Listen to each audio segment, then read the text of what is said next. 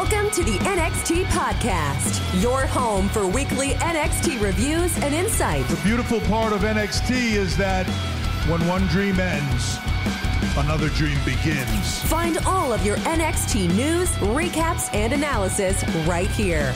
So with that being said, we only have one question for you. Are you ready?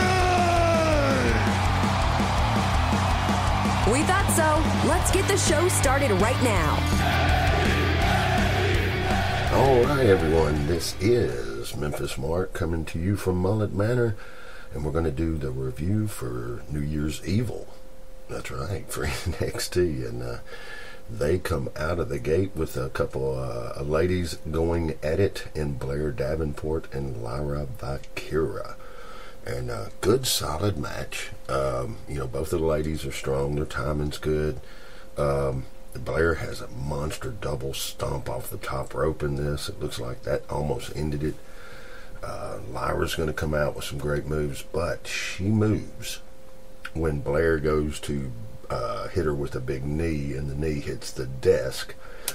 And that is the start of her demise because she can never really carry on. Lyra ends up catching her when she is having another knee problem and ends up with a big move off the top rope and wins the match.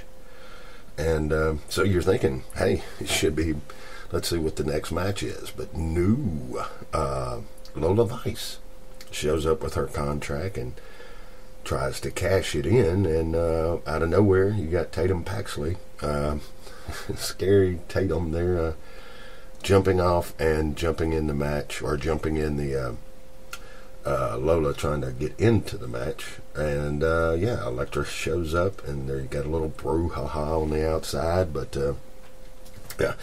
ends up Lyra wins the match. Then they come out and announced that Dragunov is not medically cleared. So they had a big match with Trick Williams coming up and then Dragunov, and so no match. That's big news. And then they go into the no quarter catch crew in a 6-man tag with LWO and Carlito. Not Dragon Lee, but Carlito. And, Carlito, when he burst on the scene years ago with the apple and the whole deal, it was great. I just don't think maybe him being, I believe, a second or a third generation wrestler, I just don't think it was as fun for him as it was for a lot of other people that enjoyed him. But he is back, a little slower, but a lot thicker, better shape. And so a good match. I said that Dempsey's over in Japan doing something, and so, you got Bourne, Kemp, and Gulak. And the match is good, but I got to say that LWO gets on the ropes, Carlito on one side and one of the gentlemen on the other, and they springboard or catapult one of the LWO members, and it looks freaking great. He flies through the air, takes them out. They're going to end up winning the match, but that particular move was just, it's worth going back and checking that out. Carlito does get a chance to get the apple and spit it in Gulak's face, so you got a little something there. They go from there, and they've got Mello and Trick doing a little promo, and of course Grayson Waller shows up and kind of puts himself in a match with Trick, and well, then Mello does one of those little oddball things again where he just decides to put Trick's title shot up in this match, and of course Grayson jumps all over it. And so that's going to be the last match. But Trick looks a little perturbed at Mello for that. All right, we go from that. We got Ariana, Grace, and Roxanne going at it. And they've done a slow build on this. And it's pretty good. Ariana is actually pretty good in the ring. Facial expression's good. Good start for this young lady. Roxanne, you know about her abilities. But so a pretty good match. And then Roxanne is going to end up winning this match, but she gets, after the match, she jumps on Miss Grace again and puts like a crossface on her, but she won't relinquish the hold, which causes the refs to reverse the decision and give the decision to Miss Grace. So I can see where they're going to go with that. It should be pretty interesting to see how they portray that next week, but it is what it is. Then they've got our new management representation for HBK, Ava, and she comes out and kind of explains what she's doing there. That HBK, the brand's growing, and HBK needs help. So that's, I guess, where they're going to go with that one. I guess that's just the way it is. Then they do a little recap of the Tiffany Valen angle, and pretty much go back to Halloween, where Valen came out dressed like Tiff. And that's where the whole thing started there, but leading up to it. So, yeah. And then you've got Blair Davenport kind of walking through the back, still hurt from the pop rocks that got put on her in the match. And so, out of nowhere, Nikita Lyons shows up and lets her know that she could have dropped her right then, like they had done her earlier in the year. But that she respected her, and so they have a little run-in, so that is going to be another angle they're coming up with next week. But from there, you are going to have the match between Tiffany Stratton and Valen Henry, and it's a loser becomes the other's servant. So Valen losing, she becomes a servant. If Tiff loses, then she becomes a ranch hand, cleaning out the stalls. The blonde hair, the whole thing, cleaning out stalls. Jeez, that's never been done before, but it should be pretty interesting and comical coming up. But the match itself was a pretty good match. Valen's been getting better and better. Tiffany, of course, is very good. So it looks, everything looks great, but her timing was good. Everything looks good, and in the match, Tiffany brings a chair in, and I've seen this angle, of course, several times, but it's the same old. You bring a chair in, it ends up costing you the match, not by disqualification, but by some stupidity or a little move you make wrong, and bam, that's exactly what happens here. And so Valen ends up getting the pin. So we will be seeing those promos coming up in the next couple weeks, I'm sure. Out there at the farm, cleaning out the stalls. So we'll see how that goes. But, yeah, match pretty good. I'm still kind of amazed by the flipping the guy off the ropes there, the catapulting earlier, too. So, anyway, they go into another little promo that's pretty much Baron Corbin and Braun. And Baron goes to Braun and presents him with the fact that earlier in the night, Ava had mentioned that they were getting ready to start the Dusty Rhodes Tag Team Tournament. So, Baron comes to him and says, hey, we team, we win. And they have their little comical standoff, but they both end up agreeing that, hey, might not be a bad deal. Not a bad deal at all, I guess. So that would be a good tag team, though. We'll see how it works, though, coming up in the future. And then they do a little spot with Oba Finney and the new gentleman in the breakout tournament, and he apparently is from Nigeria. And they show a couple of spots of the metropolis there, the largest area there in Nigeria, and so he's the king of there, and he's going to come over here, and if he wins, he'll be the king of NXT. Hey, we will see. But yeah, pretty good little spot there. Then they've got a little cut in to the ladies' locker room. And just so happens, Gigi is blocking Cora Jade's locker. The whole locker thing from the last couple weeks. So, that is setting up an angle with them on down the road because Cora and Gigi get in it over that. And then we got a quick little promo with Ridge Holland. And, they kind of go over his history, and how he has a tendency with injuries. They show his knee and both legs. His nose.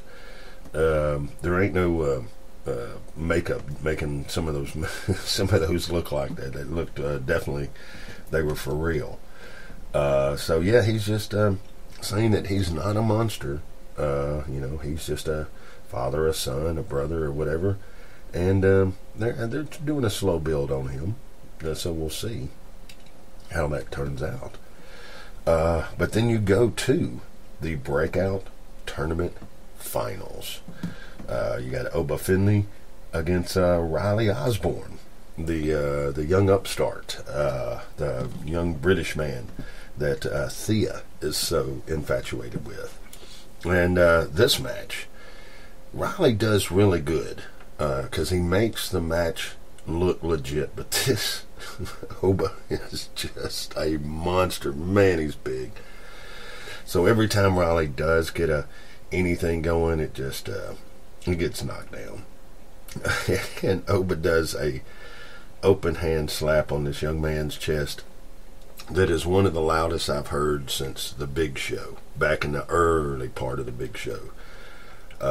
Really, he's just so strong, and he sells somewhat, He does what he can, but he's just so freaking big. And he ends up, after a little flurry from Mr. Osborne, he does end up getting caught.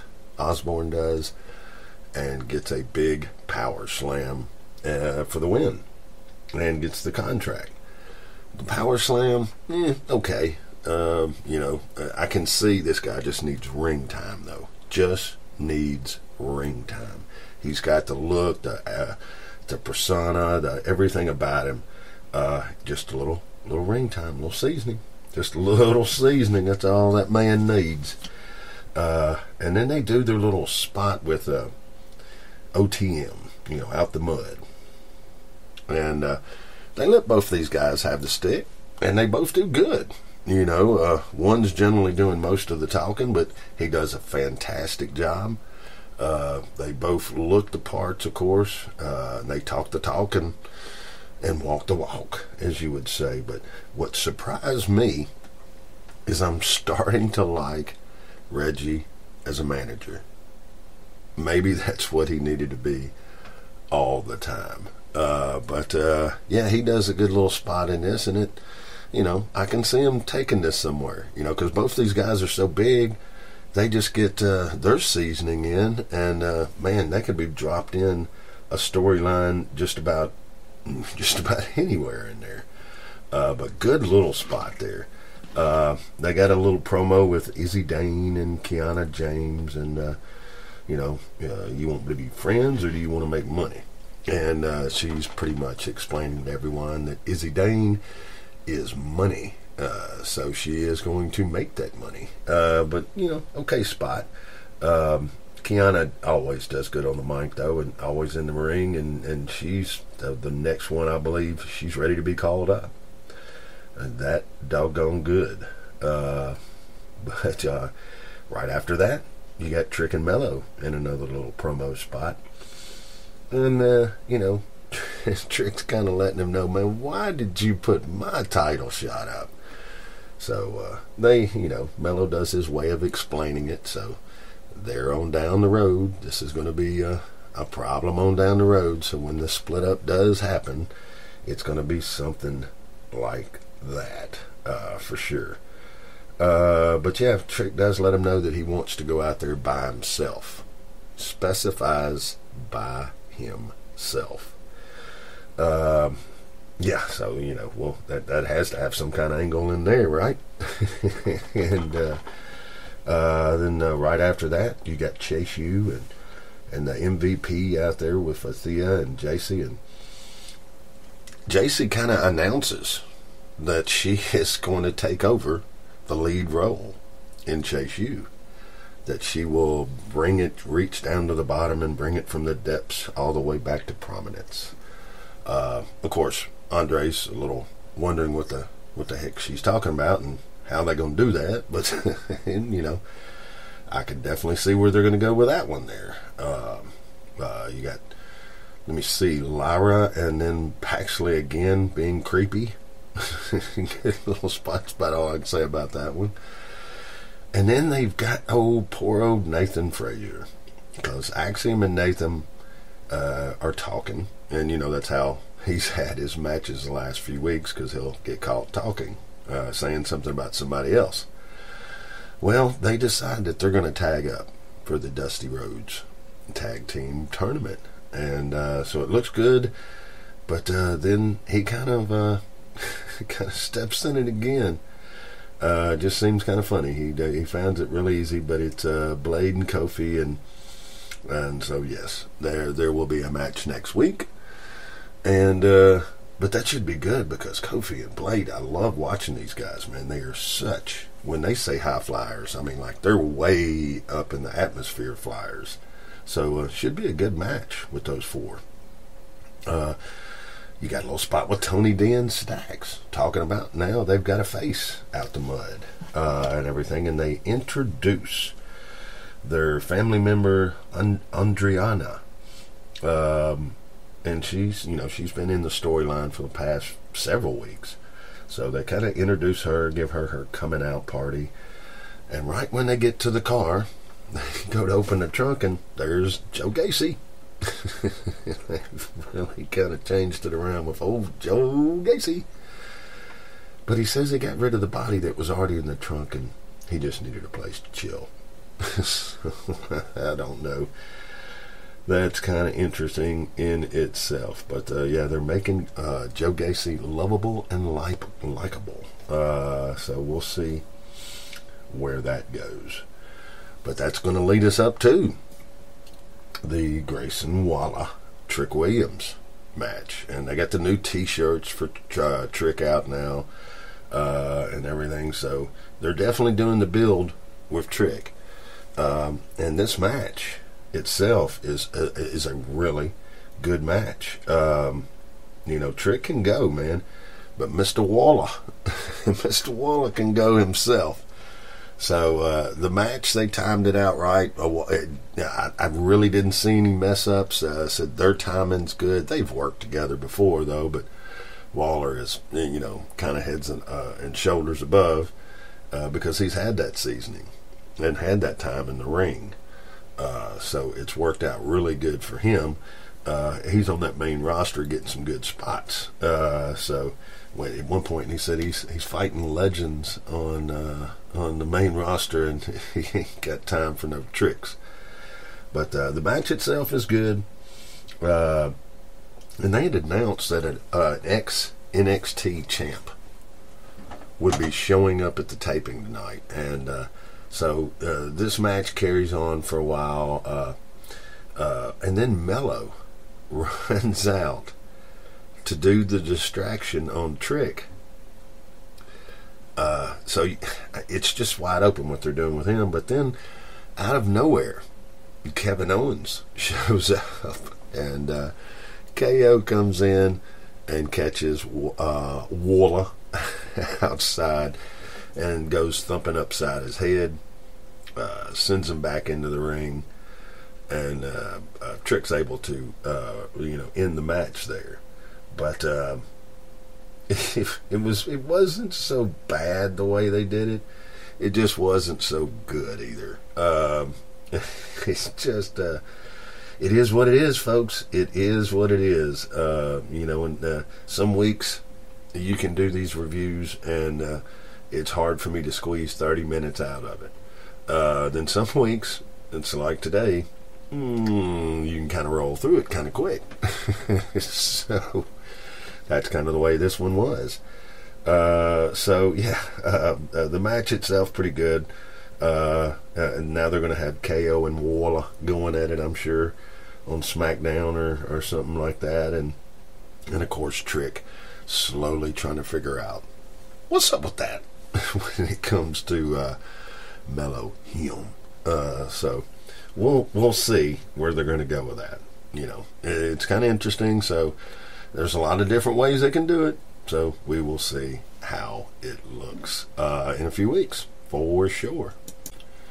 All right, well, as far as the show goes, that is pretty much a synopsis of the whole show there. And I kind of saved a little time though, because I wanted to send a shout out to a wrestler that I kind of saw coming up just about his whole career, and he's a great producer and a coach now for everyone. But it's most people have heard of Dean Malenko, the man of 1,000 holds. Never was great on the stick, but in the ring, just great. But he, of course, was a little handicapped on the fact of his height, but he was just so good and sound technically. Has always been fun to watch, and great in tag teams and stuff like that. But Mr. Malenko, or Dean Simon is his real name, just went through DBS surgery.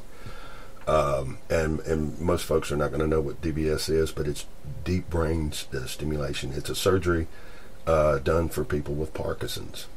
And Dean came out, I'm going to say about 8 years ago, a little more than 10, right around 10 years ago, and announced that he had Parkinson's.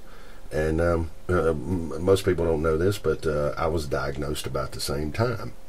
So this terrible disease affects people differently.